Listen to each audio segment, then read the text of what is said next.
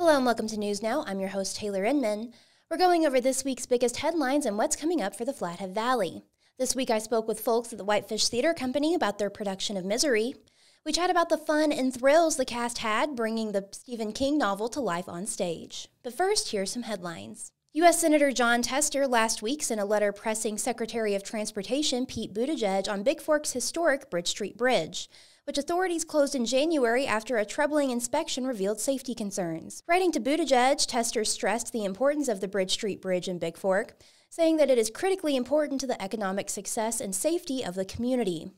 He said the town is one of Montana's most popular summer tourism destinations, and that he is concerned about how the closure will affect people's ability to travel to and from Bigfork's main street. The bridge was closed January 31st after an inspection by the State Department of Transportation determined that the bridge can no longer reliably carry traffic or large numbers of pedestrians. Built in 1912 and designed with a 75-year expected lifetime, the bridge has long outlived the builder's estimations, but the clock appears to have finally run out on the historic structure. Now Flathead County officials are scrambling to come up with temporary solutions as citizens await the construction of a new bridge.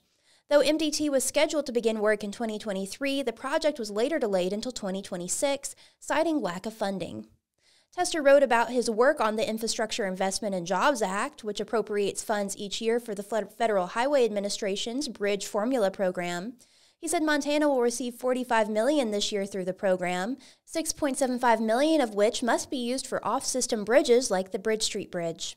He said the repair or replacement of the Bridge Street Bridge would be an excellent use of Montana's Bridge Formula program funding. Tester called on Buttigieg to move quickly to assist the Montana Department of Transportation with any technical assistance needed for the project. Federal highway and bridge money is delivered to Governor Greg Gianforte and the Montana Department of Transportation, who is then in charge of working with local stakeholders to deliver specific projects like bridge replacements.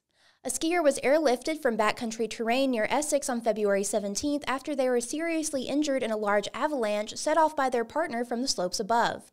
The Two-Bear Air Rescue helicopter extracted the partially buried skier who was swept by the avalanche more than 50 yards through a group of trees. Two-Bear crews met the alert ambulance at Hungry Horse Reservoir, and the skier was later hospitalized at Logan Health Medical Center in Kalispell with serious injuries. The accident occurred at about 4:30 p.m. in the Marion Lake area of the Flathead Range, south of Glacier National Park, at the tail end of a long day of backcountry skiing, according to a preliminary incident report from the Flathead Avalanche Center. The party of two had skied more than 7,000 vertical feet earlier in the day, including a descent of 7,690 foot Mount Adams. On their ascent of Adams, the duo met up with another couple and skied the mountain's east face as a group. The avalanche occurred on a northeast face with a steep convex entry. The first skier made it to the bottom without incident and stopped below the run, but the slope gave way after their partners started the descent. Debris from the avalanche knocked the skis off the victim, buried their legs, and caused injuries to their arm, chest, and back. One skier with the group stayed on the ridge where there was cell service, while the other two skied down to the buried victim. After determining a self-rescue was too dangerous, the group alerted the rescue response at about 4:50 p.m. by using an inReach satellite communicator and their cell phone. The avalanche danger for Saturday was rated as moderate and the weather was mostly sunny. Preliminary reports show the slab avalanche likely failed on old snow and released at roughly 7,100 feet on a convex, shaded slope. Members of both groups were equipped with avalanche safety gear and radios. In reporting the incident to the Avalanche Center, members of the group cited complacency and fatigue as factors and said they were caught off guard after having skied from the top of Mount Adams earlier in the day. The center's incident report noted the party appropriately descended the slope one at a time, though the skier caught in the avalanche did not stop in a safe zone. Otherwise, the center said their rescue response was excellent. Two close calls with avalanches occurred nearby on the same day, the center warned. Flathead avalanche forecasters plan to visit the accident site that following Monday and completed a report later in the week. Area wine lovers can catch a direct flight to Northern California's wine country from Glacier Park International Airport beginning on May 1st. Avelo Airlines, which began operating seasonal service from Flathead County to Los Angeles last year, expects to run back and forth to the Charles M. Schulz Sonoma County Airport twice weekly. Introductory one-way fares will start at $78 according to airline officials, though additional fees may apply. Located in Santa Rosa, California, the Charles M. Schulz Sonoma County Airport is within drivable distance from Sacramento and San Francisco. The route will operate on Wednesdays and Saturdays, airline officials said. The company expects to service it with Boeing Next Generation 737 aircraft. Glacier Park International Airport Director Rob Rutkowski described the route as giving Montanans ever more options to explore the country. Avelo Airlines serves 48 destinations across the United States with a fleet of 16 Boeing Next Generation 737 aircraft. The Whitefish Theatre Company's production of Misery begins tonight and runs from February 23rd through the 25th, February 29th, and March 1st through the 2nd. I spoke with Artistic Director Kim Krueger and actor David Blair, who plays the part of Paul Sheldon in the stage adaptation of this iconic thriller. So yeah, thank you guys for joining me today. Thank you for having us. Yeah, thank you for... And welcome to the theater. Oh my gosh, it's so cool here. So yeah, how did you guys land on Misery for this production? Well, I saw, when I was trying to find shows for the season, I saw that William Goldman, who wrote The Princess Bride, had adapted Stephen King's Misery with Stephen King's blessing. And I was like, oh my goodness, since I'm such a Stephen King fan, I was like, I've got to see if I can get the rights to this show. And so I was a little hesitant though, because a lot of times when you try to adapt a book to a film, or a film to a play, or a book to a play, it doesn't work out. You know, so it very rarely does, actually. So when I read this one, though, I was like, oh, it's really good. It sticks really, it's a great combination of books / what happens in the movie. So yeah, that's how we happened on it. And it helps that William Goldman also wrote the screenplay for Misery. Yes. So he basically adapted his own screenplay into a stage play. Mm-hmm. So you'll recognize a lot of the dialogue from the film is in the play as well. There's a few adjustments, right? Like in the book, mm-hmm. they chop his foot off. In the movie, they hobble, and in the play, he gets hobbled. Yeah. So there's a real great crossover between the two. Yeah. David, you play Paul Sheldon. Yes. What did you do to prepare for this character? You said you're a really big horror fan. So.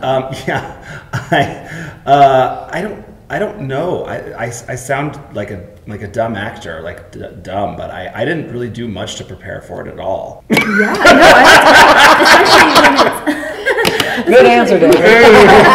I think I can help you with that. Yes, please. Because how do I prepare, Kim? Yeah. Well, I think a lot of it is this character is so much in the moment work. So we spent so much time just on little teeny details, mm-hmm. Because he wakes up in a room.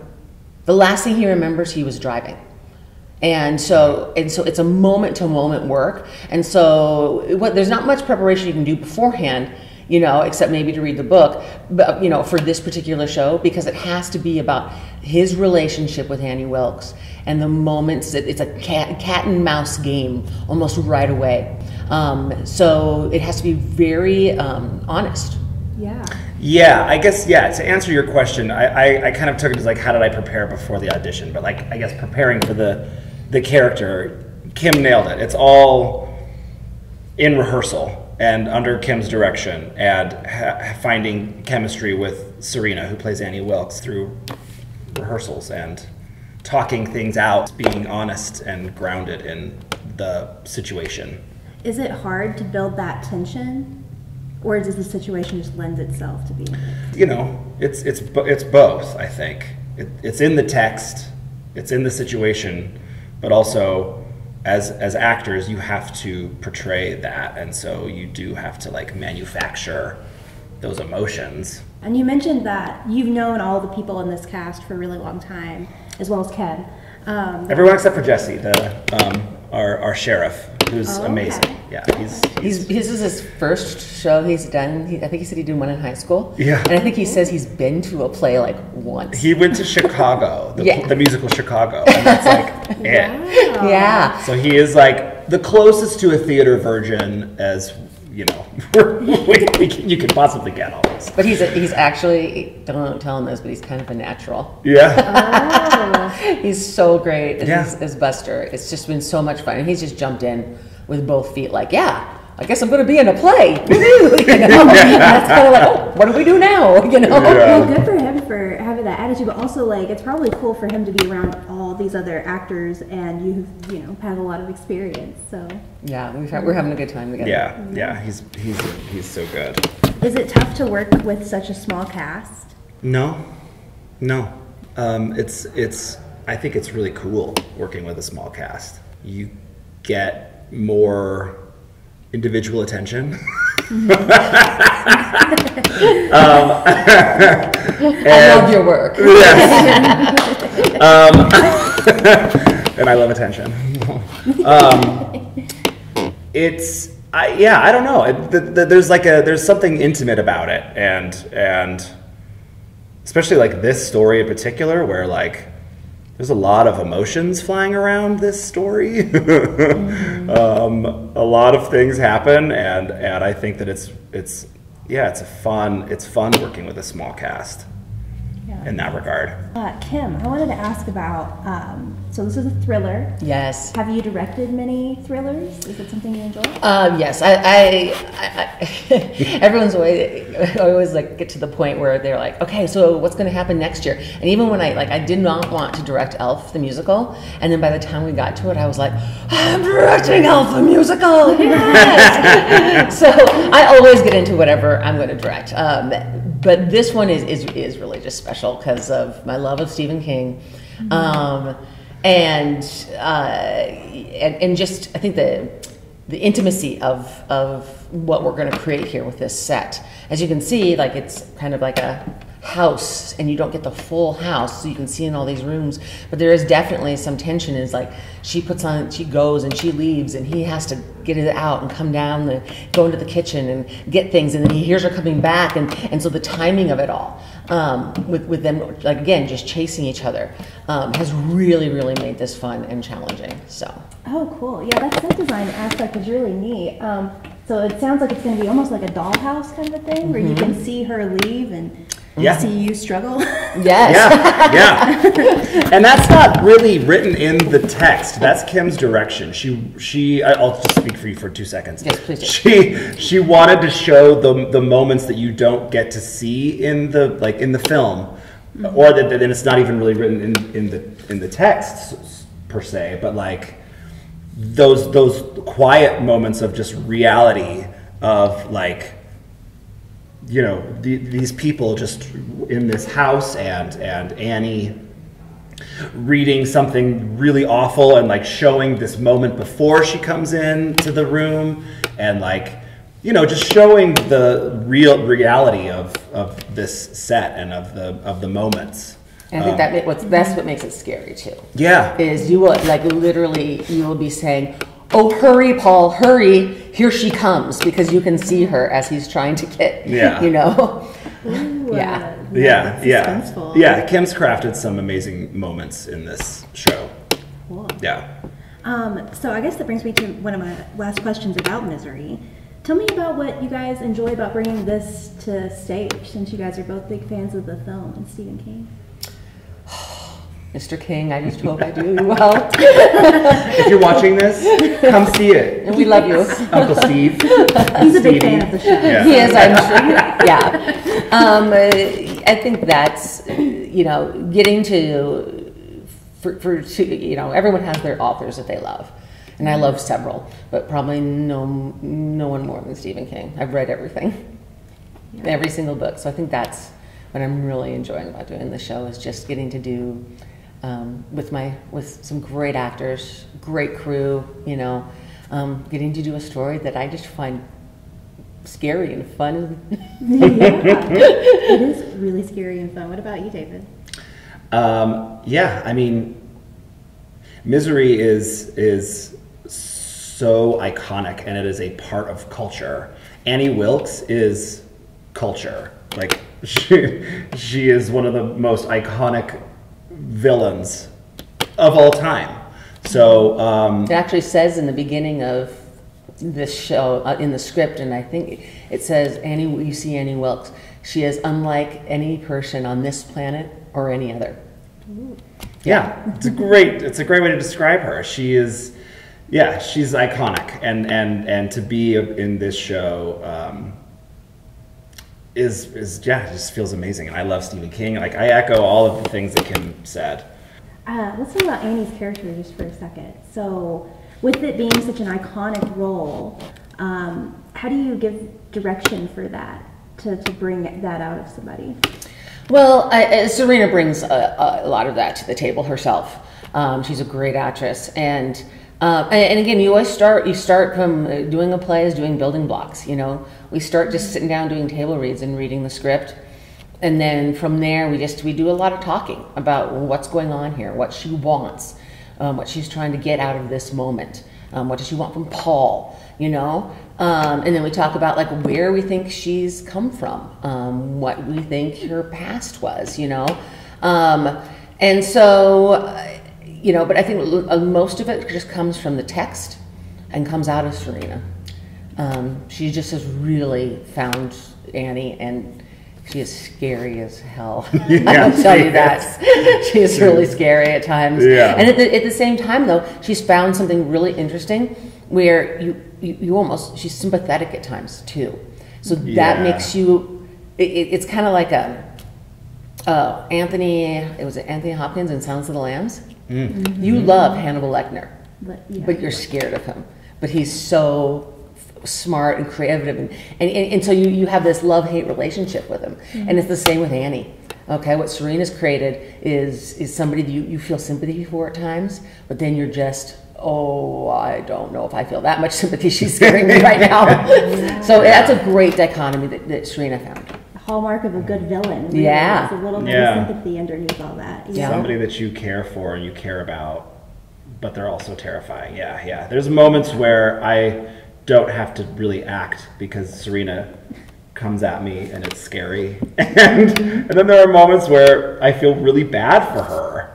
We talked a lot about, like, is it called Stockholm Syndrome? Where you're kidnapped and you start sympathizing with the other person, the person that's your captor, and they sympathize with you. Mm-hmm. And that's a lot of what happens here with these two. Yeah. You guys do lots of other cool shows here from the fall through the spring. How many shows do you guys do per season? So we do 5 main stage shows. So that's when you have, that's what this is right now. So we'll have the full cast, the set, light, sound, all of that. Mm-hmm. So we do 5 of those a year. One of them is a musical. And then we have what's called the Black Curtain series. It's like a reader's theater. So those are great for people who just want to get their feet wet or explore a really, really great script. It's the audition still. It's a 2-week process. There's no costumes or anything like that, but they're great stories. And it's kind of more controversial sometimes scripts that will make you think a little bit more. Maybe it might be a main stage at some point, but maybe it's just something we just want to hear read and have people listen to. And then we have a music series that I try really hard to get in things that you don't get in the Valley necessarily. So like we have Eileen Ivers, who was the fiddle player for Riverdance for like 10 years or something like that. She's amazing, and she's coming with her band. We've got flamenco dancers. We've got, next year we're going to have a comedian, So just really different things. And we do outreaches too with area schools and with the like the veterans home. So during the day they get to come in for free and experience a different kind of music that they wouldn't get to see otherwise. Oh, that's so neat. Yeah, it's pretty fun. But the kids love that as well. Oh, they do. So tell me a little bit about the audition process for these shows. Oh, cool. Yeah, the audition process is we have, it's open auditions and you don't have to prepare anything. So you just, which is great. Which we love. And as a community theater, member, we love that. Tell me why you love that. What's the difference? I don't know. I feel like whenever I've had to prepare for an audition with like a monologue or something, because I've auditioned for several things in my career. I don't know. It's just always hard. There's something harder about it and nerve-wracking and like, I don't know. There's something clean slatey about coming in and just doing a cold reading, mm-hmm. and everyone's on the same page, and I don't know. There's like something equalizing about that. Yeah, that's interesting. So you guys get all sorts of talented people from the community in these shows. David, what would you tell to somebody to inspire them to come out and audition if they're interested? Oh my gosh. Yeah, if you've ever wanted to act or be a part of a theater production, really the only thing holding you back is yourself, because this theater company is so inclusive and embracing of everybody. It is the community.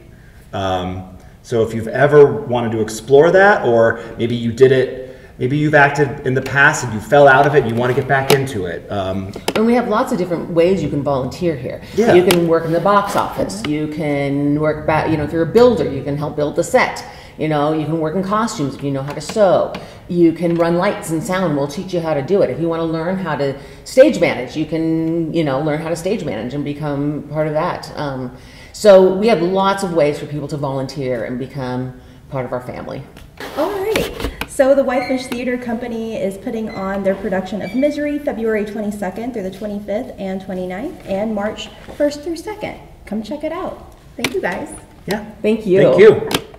Read these full stories at dailyinterlake.com. Glacier National Park archaeologist Brent Rowley is giving a talk at the Northwest Montana History Museum on February 26. He will discuss park history from the end of the Ice Age to today, focusing on the culture of indigenous people, megafauna, and the rise and fall of the buffalo.